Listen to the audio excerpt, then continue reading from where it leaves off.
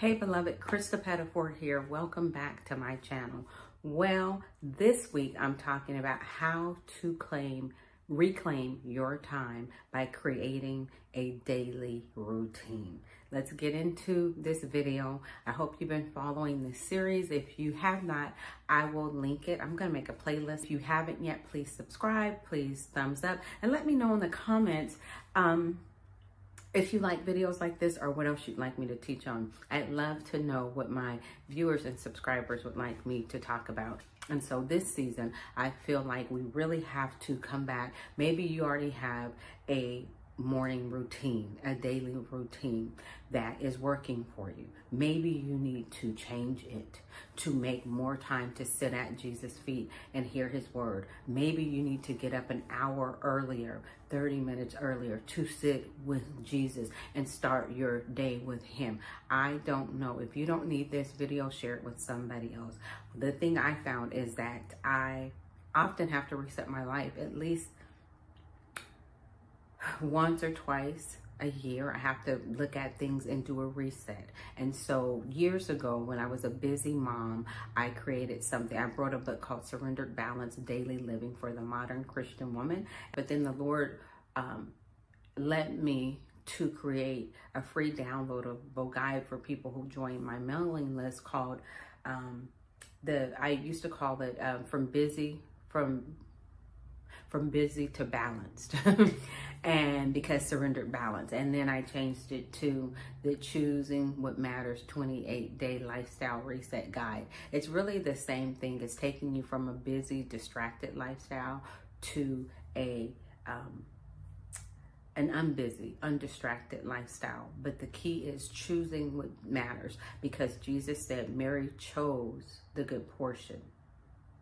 And so in today's video, I want to talk about creating a routine, daily, weekly, and monthly. And I'll tell you what that means. And if you download my guide, you will get to see how to create your own, and even how to do a weekly review, and then a review at the end of the reset, so that you can learn how to create this pattern, because it's not just a one-time deal. Sometimes we need to go back and say, hey, I'm getting distracted. I'm pulled all over the place. Let me do a lifestyle. Let me do a routine check-in. Let me check on my routine and get rid of what is not profitable for me, what is not working for me, what is taking my time away from the things that matter to me, the things that are of eternal value. And let me create a routine that makes me feel happy at the end of the day, makes me feel like I use my time wisely, that I'm getting further to my goals and advancing my goals and advancing the kingdom and the things that God has called me to do. So how to create this routine and how to reclaim your time by creating a daily routine. So we're going to talk about daily, and then weekly, and then monthly, because there's some things that we need to do daily. There's some things that God wants us to do, or that you may need to do weekly. And then there's some things that you might want to do monthly, or put on your calendar to do in, like a retreat, just a quiet retreat with the Lord. Even if it's a day retreat where you go and take a day off of work or from home with your children and just sit with the Lord. Even if it's not at some glamorous place, at the quietest place that lets you restore, refill, and sense God's presence and really tune in. Maybe that's a park or a beach or a quiet place. I don't know what that is, but those are the type of monthly routines that we can create, and even quarterly. But for a daily routine, let's talk about first reclaiming our time. So you reclaim your time. Last week we talked about distractions. Once you deal with your distractions, which I go into detail in the workbook about, after you identify them, how to deal with them and get rid of them, then you have your time back. You reclaim your time by dealing with your distractions and identifying them and making a plan, a strategic plan, not to allow them to pull you away from the things that matter to you. So after you your daily routine is your strategic plan to make sure that Your distractions don't pull you away. You identify them. You know what pulls you away. I talked about in the last video that you look at the things that God has called you to do, the goals that you've set for yourself, and the things that distract you, that pull you away every time you go to work on them, to think of them, to do that thing, to work on that goal, that project, that thing that brings you joy. Something gets in the way. I'm not talking about your family and your children and your responsibilities.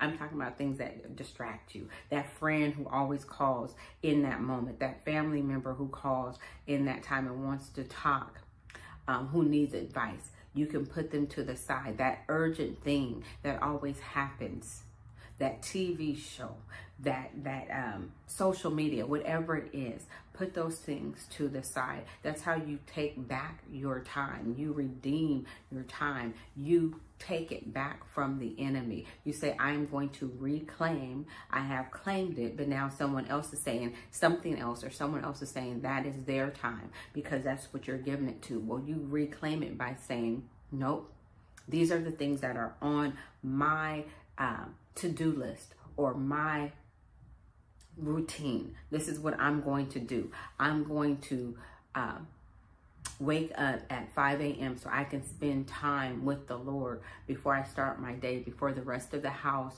gets up. I'm an empty nester, but even having to go to work, there are certain things that I need to wake up earlier for. So you do that. And what does that mean? Your daily routine actually starts the night before. I'm going to go to bed on time. I'm not going to stay up being distracted with social media, with conversations that can wait, with TV shows, or busying myself around the house. I'm going to create a bedtime, because my time with God matters. It sets and shapes the rest of my day. I'm going to give him the first. When we give God the first, he blesses the whole lump, whether it's a day, a month, a year, whatever it is. And so you give God that. You set your daily routine by starting the night before. And then you put in, do you want to wake up and exercise after you spend time with God? Do you want to eat healthy? What is it that you want to do for yourself? Caring for yourself so that you can care for other people, putting yourself in a right place. Self-care has been such a buzzword in the world and even in the church, but truly self-care is spending time with Jesus, hearing his word, and doing the other things that are really important to you. It's not so much about the pampering. If that's self-care for you, then go for it. And I look at me, I got hair, I got nails, I make time for this, but these are things that I also are in my routine, but they don't refill me. They just keep me looking decent. But if they refill you, that's fine. No judgment. But think about the things that bring eternal reward and make those at your priority list. What's important, what helps you care for your soul, for your spirit, for your body, to keep you healthy. Your body is the temple of the Holy Spirit. So what do you need to do? And how do you fit?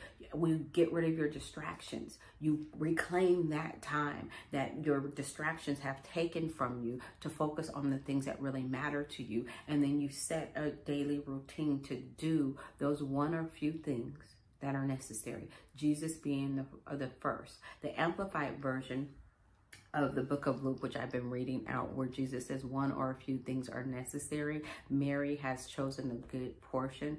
Luke 10, 38 through 42. What are the one or few things? Just one or few, no more than 5, that you need to do every day. Maybe even your top 3 as your daily routine that are important to you. Mine is spending time with Jesus. That means hearing him, sitting at his feet, and that includes reading his word.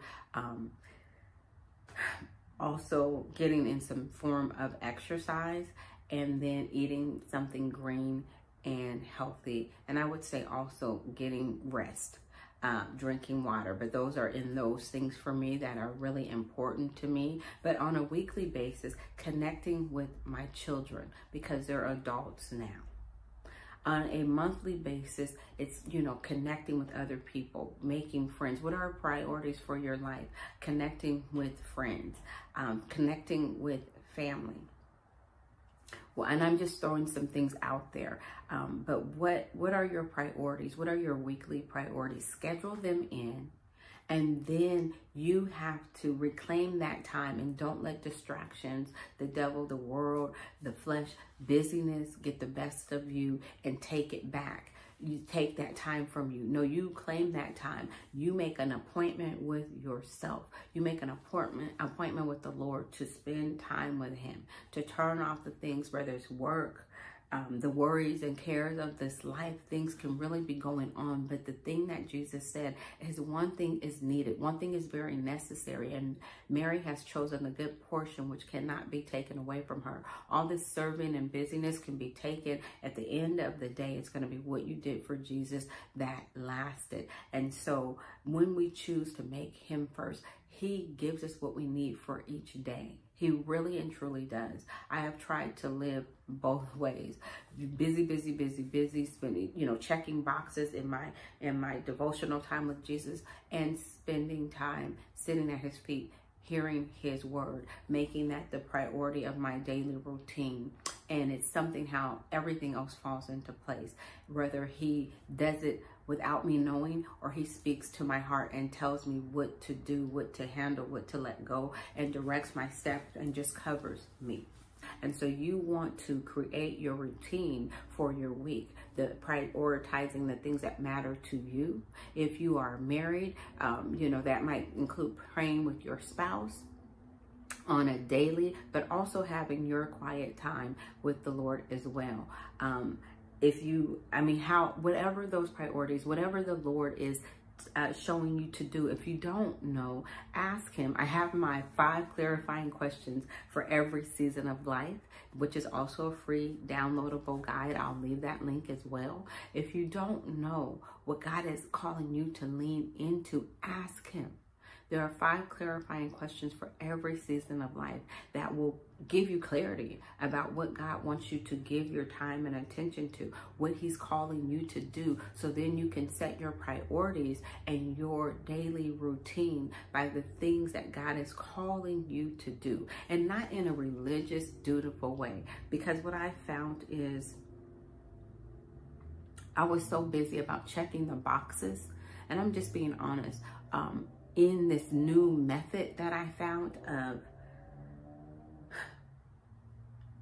having a routine, because I was such a busy mom, that it didn't give room for, what if I need to be present for something else? So I pray that this blesses you. Again, you can download the 28-day lifestyle reset workbook. You can also download the 5 clarifying questions from every season of life. They will both be in the description. If this video has blessed you, please give it a thumbs up, subscribe, and share it with someone that you know.